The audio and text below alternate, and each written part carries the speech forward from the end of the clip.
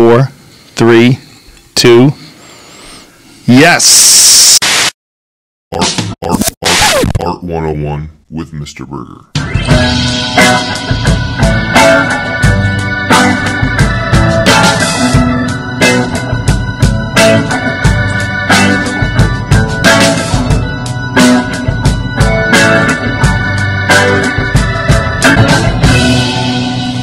Hello friends, and welcome back to another installment of Art 101 with me, Mr. Burgher, a professional artist and educator attempting to bring you the best in art historical content. As always, I appreciate the likes, shares, subscribes, comments, so please interact with the video. When you're pure, when your words are pure, people take them right in. They come right in. Over the past couple years, I feel like I change studios so often. I feel like Joe Rogan or something. Do we really want to connect ourselves? But I digress. So, today, I want to talk a little bit about an artist who has influenced and impacted artists and styles of art from multiple facets of the time that he was alive, and that's an artist by the name of Édouard Manet. Again, one of the most famous and influential artists of the realistic era, without question, was Édouard Manet. As great as he was, he had a remarkably short career as an artist, only working professionally for 23 years. With the old beard, I look a little Manet, I think. Maybe not. His story begins, in all places, Paris, France. He was born there, his father was a Parisian judge, and when he got to the age of being able to select a career path, good old daddy was not too keen on him pursuing a career in the arts. Who the f*** put you in charge? So young Manet looked to join the Navy. His first assignment was to work on a transport ship that set out for Rio de Janeiro, Brazil. After about 7 months at sea, his father would agree to let him study art because he was clearly not cut out for a military career path. His official training began under academic and copyist Thomas Couture. He worked under him for 6 years that seemed to be somewhat grueling to Manet. He was longing for adventure, and he begins to travel Europe, seeking out the established artists of the day. Individuals that he met with would include Eugène Delacroix and Charles Baudelaire, and he would set the groundwork for establishing himself in an art studio in the ranks of the professionals. There's work to be done. There's things you have to do in order to be this person that people admire. And it doesn't come easy. During his travels, he was very influenced by the artworks that he came across, especially those found in Spain. He truly loved the artwork of Diego Velázquez, saying, "He is the greatest artist of all." And at this point, Velázquez was considered a painting legend. But there were other regional artists that he would grow to have great respect for, that were far less known in Manet's day. Artists like El Greco and Francisco de Goya were less popular in the mid-1800s, but he grew to respect their artwork, and they would become giants in the ranks of the art establishment. Eventually, he would have 9 works accepted into the government-sponsored Salon, as well as being awarded an honorable mention during his very short career, were huge accomplishments to Manet. He was always interested in keeping his art original and mixing up the styles and techniques all the time. They force you into this school you don't want to learn, but then when you get out, you realize, like, oh, this actually benefits me. This is making me a better person. This is making me wiser. One thing that remained consistent about him was his drive to paint the human figure. He seemed to refuse to accept the idea that you could paint from your mind. He wanted to paint from a live model. However, these models were oftentimes a source of stress. Along that vein, Monet was generating an idea that would follow up a pretty good showing at the Salon the previous year. Now, you can't get too far in talking about Manet without talking about Luncheon on the Grass. It's fucking great. This work would require 3 primary figures. He lined up for his favorite model. Victorine Morent was the primary character in the painting. Other models would include his younger brother, Gustave, and his fiancé's brother, Rodolphe Leenhoff. When he would submit the work in the 1863 Salon, he called the work The Bath. This work, one of his most recognized works, and without question one of the most recognized artworks in all of art history, was rejected from the Salon. The art critics absolutely hated it. Why in that time did they hate the work? Well, people saw it as vulgar and indecent.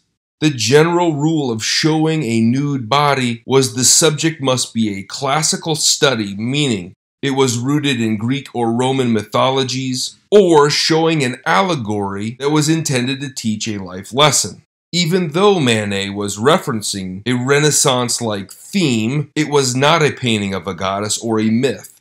Manet was painting a modern girl in a modern setting. We see the model gazing over her shoulder at us. And as viewers of the painting, we are voyeurs that see this defiantly nude woman looking at us in a blunt sort of way. She's very, very nice. A nude with completely dressed modern men. This was outrageous. This was the first time that a prominent artist would publicly display any female figure in this sort of context. Technically, the critics tore it apart. It had a lack of shadows from the trees above, and this removal of shadows was likely borrowed from the popular images that he was studying from Japanese prints that were very popular at this time. Also, because Manet could not replicate the light filtered through those trees in his studio, he simply painted it with a spotlight on the central figure. We look past the nudes and the lighting and get to our final question. What is this about? Just give me your take on it. Picnics and prostitutes. That's the way people rolled in 1860s Paris. Well, as it turns out, a lot of artwork was rejected in 1863. A relatively good number of artists got together and asked Napoleon III for permission to host a second show that year because of the small number of works that were included in the official show. So he granted permission for this second show to take place, a show called the Salon des Refusés. This show of refused art gave Manet a showcase to display this work in public. But ironically, the public hated it just as much as the critics hated it. But on the positive side, artists absolutely loved it.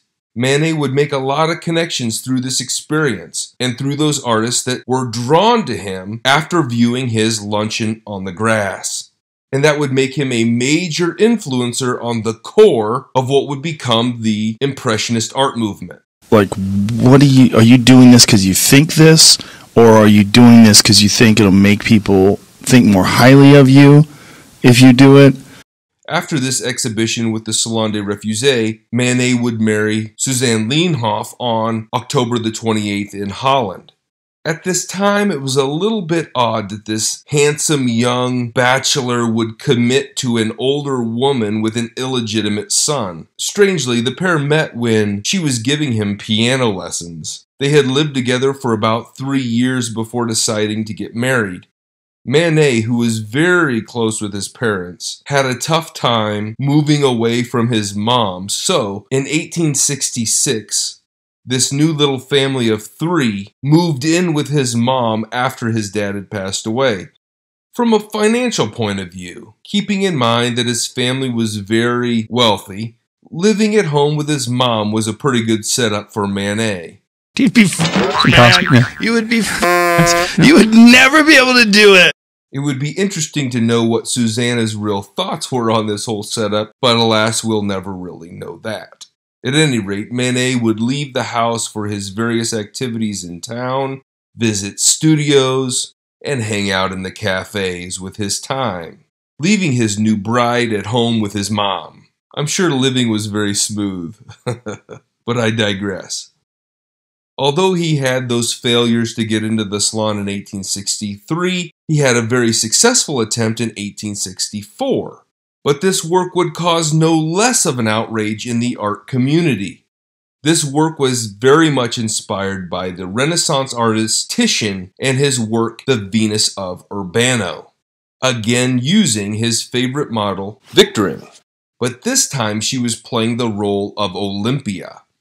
As he worked on the painting, even though he wanted to kind of keep the background dark, he made a conscious effort to have it contain no straight black pigments. He was known for saying that black is not a color, and it must always be mixed with other colors to give it a more realistic look on the canvas. We can also pick up that there are no hard contour lines around the images in the artwork. He would create these lines and planes of color by butting them up next to one another and creating layers of paint.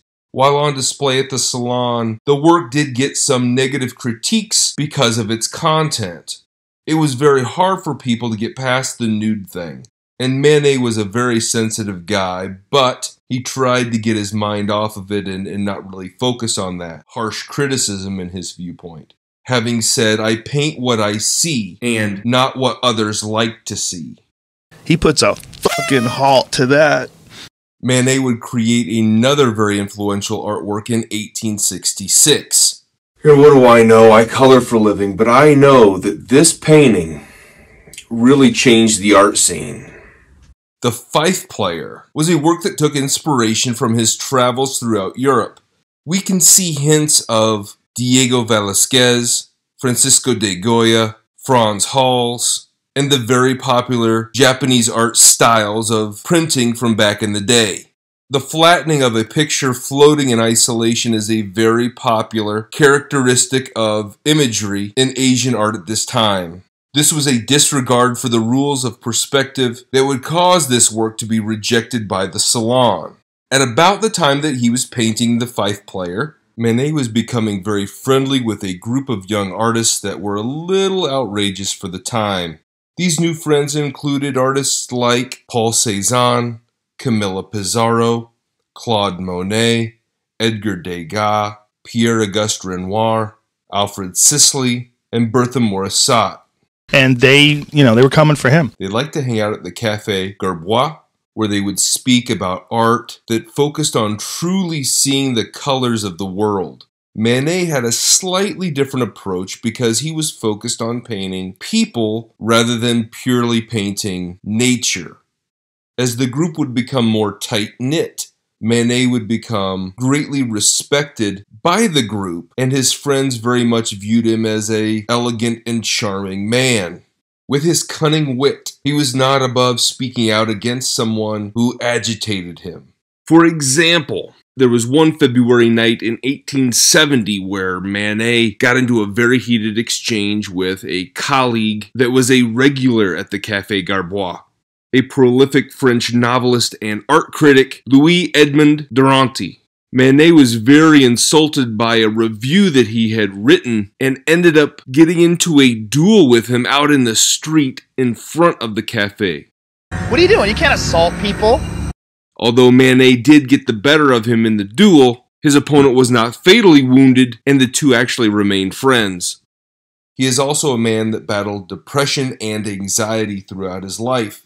When the Franco-Prussian War broke out in 1870, Manet became a very patriotic person, and with the rank of staff lieutenant, he served in the National Guard as a gunner and later fought in the cavalry for the French army. His studio was practically destroyed in the war, but he thought ahead enough to safely store his artworks away so they were not destroyed as well. Almost all of these works were bought by art dealer Paul Durand-Ruel, who I spoke about in the video on Impressionist artworks created previously. But to get back on track with Manet, many people get confused with Manet because they assume that because his friends were the Impressionists, he must have been an Impressionist himself. Although there was mutual respect, Manet's style and working methods were not at all like the Impressionists. Without question, his artwork would influence the Impressionist painters, but he turned down an offer to exhibit with them in their first exhibition in 1874, as he had to keep true to himself and his way of working. By 1882, his health began to drastically decline. His last truly great work was a bar at the Folies Bergère. For the 9th and final time, his artwork was accepted into the official Salon in Paris. A question that many have about Manet is, what is his process, and can we use that to improve our work? What he said was this: get it down quickly. Don't worry about the background. Just go for the tonal values. When you look at the whole thing, you don't need to try to count the scales on the salmon. Of course not. You see them as little silver pearls against gray and pink, isn't that right? Look at the pink of the salmon, with the bones appearing white in the center, and then grays like the shades of mother of pearl. The folds will come by themselves if you put them in their proper place. Ah, Mr. Arns, there's the man. We're all just children. There's the one who knew how to paint materials. Above all, keep your colors fresh. What a friendly guy. The following year, he would have his left leg amputated because it was infected with gangrene. 11 days later, he would pass away from untreated syphilis.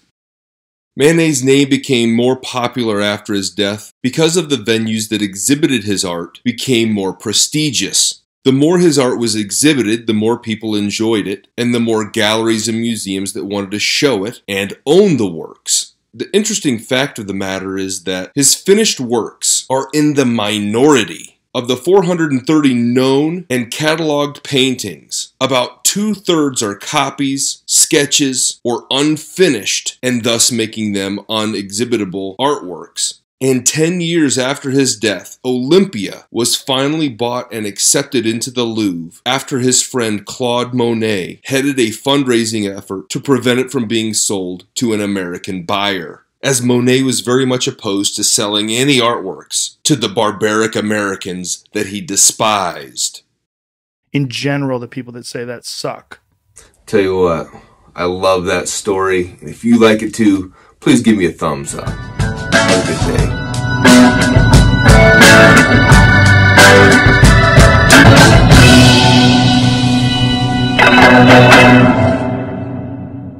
What's wrong with going on stage or going on camera with someone that you oppose?